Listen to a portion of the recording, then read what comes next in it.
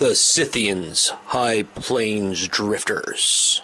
Let me take you on a sensey ride. Welcome to the BC Marijuana Party Bookstore, where you'll find a wide variety of informative books and magazines, as well as top-of-the-line hemp products from all parts of the hemp spectrum. We also carry the highest quality smoking devices and smoking accessories. While you're here, you can also check out Pot TV Studios or even watch Pot TV on our store computer. We also are the information center for the BC Marijuana Party headquarters, so come and check us out. We're at 307 West Hastings in beautiful BC. See you there.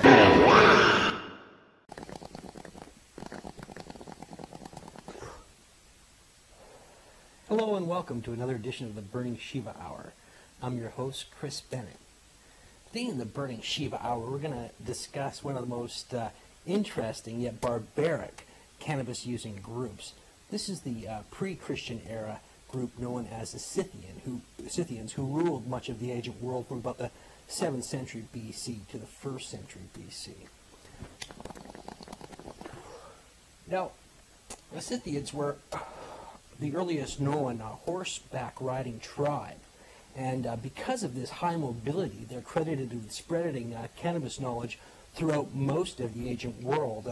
Originally, they originated along the Russian steppes close to the border of Russia, but as Chinese tribes started to infringe upon their territory, they spread out through much of Central Asia, and also reached as far as Europe. In fact, Celtic art is deeply influenced by Scythian designs and Scythian motifs, which itself are deeply influenced by the visions they received using cannabis and other entheogenic substances.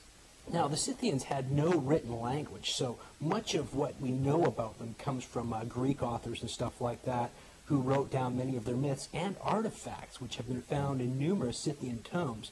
The Scythians had a habit of burying their dead royalty in caves and stuff, that underground caves and stuff that were filled with water and froze, preserving many of the artifacts for modern archaeologists to discover. And this tells us a great deal about the Scythian tribes, including a lot about their use of cannabis. So when we come back, we're going to discuss the Scythians, the High Plains Drifters of the ancient world. For over a century, botanists, anthropologists, theologians, etymologists, and other scholars have been talking about the ancient biblical references to cannabis. For the first time ever, these ancient references are put into the context of the biblical storyline. Learn the secret history of cannabism. Read Sex, Drugs, Violence, and the Bible. Available through the BC Marijuana Party Bookstore and Dope Fiends Books. Sex, Drugs, Violence, and the Bible by Chris Bennett and Neil McQueen, published by Forbidden Fruit Publishing. Now, the Scythians had elaborate armor costumes, full headdresses, full body armor, and as well, they decorated the horses that they rode with the same type of elaborate costumes, and they must have indeed presented a terrifying sight to the many tribes that they descended upon. The Encyclopedia Britannica gives us the following account of Scythian dress. Many royal Scyths wore bronze helmets and chainmail jerkins of the Greek type, lined with red felt. Their shields were generally round and made of leather, wood, or iron, and were often decorated with a central gourd ornament in the form of an animal, but other tribesmen carried a square or rectangular ones.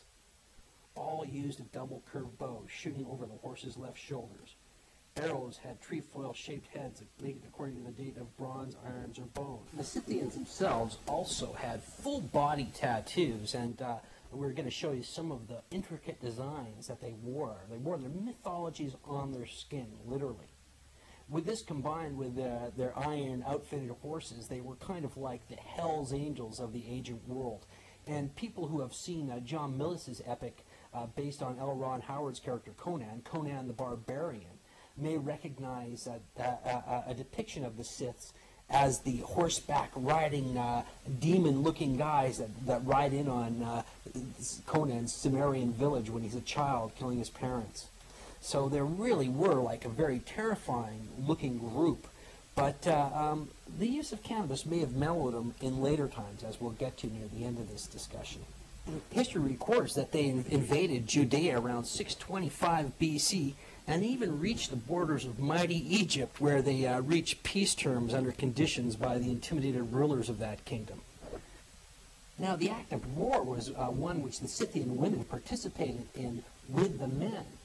And it's recorded that a Scythian woman had to kill a male in battle before being allowed to take a husband, and that the women had to on the right breast so they'd be able to brandish a sword better. Their pectoral muscles would develop much like a man's. In fact, mythology records that when the Scythians came upon the Amazon women barbarians, they mated with them, and that has much to do with the fierceness of their race. So these women, as well as the men, would ride into battle with full body tattoos, armors, brandishing swords, wreaking fear into the hearts of their enemies and victims.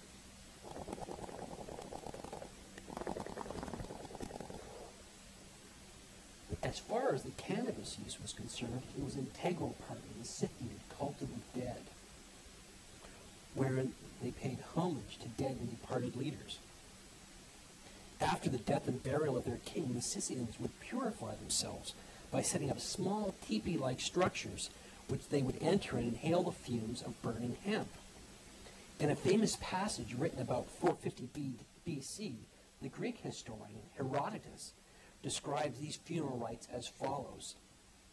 When, therefore, the Scythians have taken some seed of this hemp, they creep under the cloth and put the seeds on the red-hot stones. But this being put on smoke and produces such a steam that no Grecian vapor bath would surpass it. The Scythians, transported by this vapor, shout aloud. Now, Herodotus, looked at these seeded buds and thought that what the active ingredients in those buds was the seeds, but they were obviously burning the plant matter and calyxes around the seeds, as there's no psychoactive properties in the hemp seed, despite the DEA's allegations to the otherwise. And what was left in the charred remains, which the archaeologists found, were the burnt seeds themselves.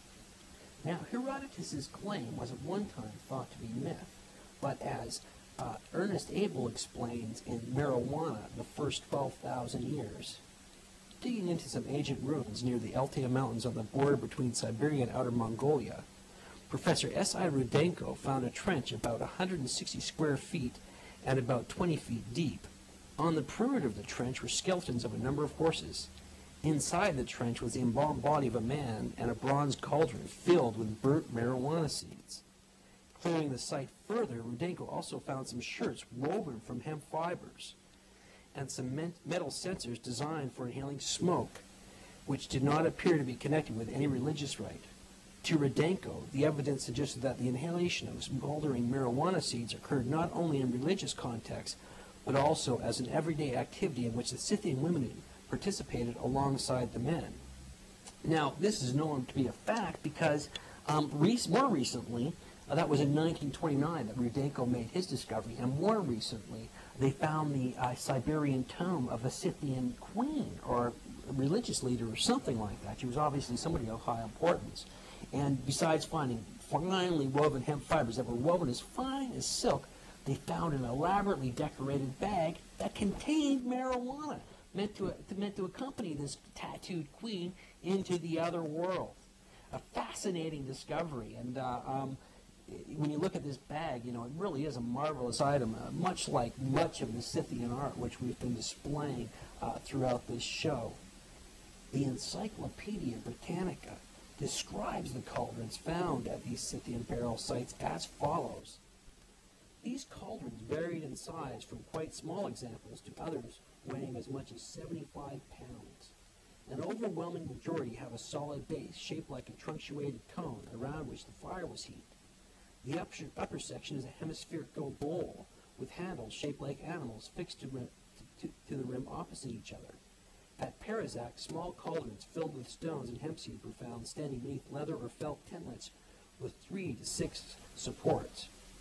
Now, as well as cannabis use, there was a lot of sacrifices that took place at the